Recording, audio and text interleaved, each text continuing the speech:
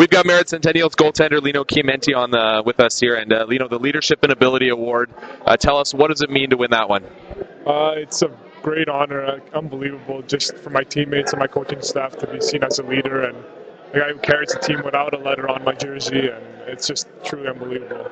Now, one thing that Luke mentioned was the fact that prior to these awards were chosen by the coaches. Now, with your teammates' input being thrown in there this year for the award, does it mean a little bit more? Oh, definitely, for sure. You could see, if you're seen by your teammates as a leader, then it really shows because they're the ones who see you the most and all the time. Coaches only see a little bit, but if the teammates see you as a leader, then it's truly great. Now, as a goaltender, you can't wear a letter. I know that Roberto Luongo is one of your big heroes, but do you find it maybe a little more difficult to be that type of person? On the ice, probably. Off the ice, maybe not so much? You have it exactly right. On the ice, it's a bit harder to talk to the refs or talk to the players. We could lead by, most of the time when you're on the ice, you're leading by example, by the work ethic, the way you play. And then off the ice, if you've got a few things to say in the dressing room, you say them. I'm more of a quiet leader. I'll say when I need to say it. I'm not a guy who's going to rile the team up and all that. We got other guys to do their part. How about when you are out there on the ice? Are you a vocal guy? Are you ever sort of saying things to guys or anything like that?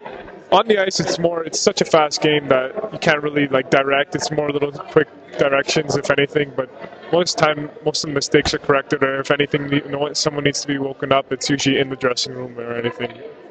How much was it an adjustment for you to sort of assume a leadership role with this club? You came in, 6 weeks or so into the season or somewhere around there, and then you end up coming into a group that had so many first-year players, but you were a first-year player yourself in this league. Was it something that you grew into, or was it something that you felt comfortable with right away?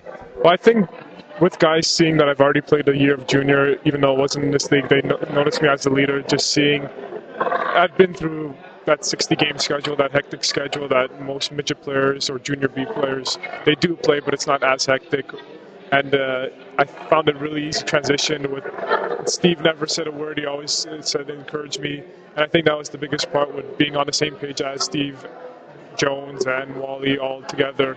And then later Cameron. We were always on the same page and just pushing the team forward. Now, how about going into next season as a 20-year-old? Obviously, this is, I would think, a leadership role that you're going to relish a bit more. Oh, definitely, for sure. I'm going to enjoy every minute of it, and just going to say what I need to say always. And now, how about Roberto Luongo? Are we looking at maybe changing any BCHL rules here? Should Luke maybe be interested in putting the C on you? I don't know. It's a bit different. It doesn't really bother me. It'd be a great honor, like I said. I know a kid in our league last year. He was a 20-year-old goalie, and he had an A on his jersey. It was more for show than anything else. But just with this award, it's just recognized by my teammates that I'm a leader, and that's good enough for me. Well, I was sort of kidding on that, but all kidding aside, when you're looking at future prospects to schools and things like that, and confidence too, obviously it's a feather in your cap to receive this award too. Oh, for sure. They look at that and say that this kid could lead, maybe not his first year as a freshman, but later on in his years.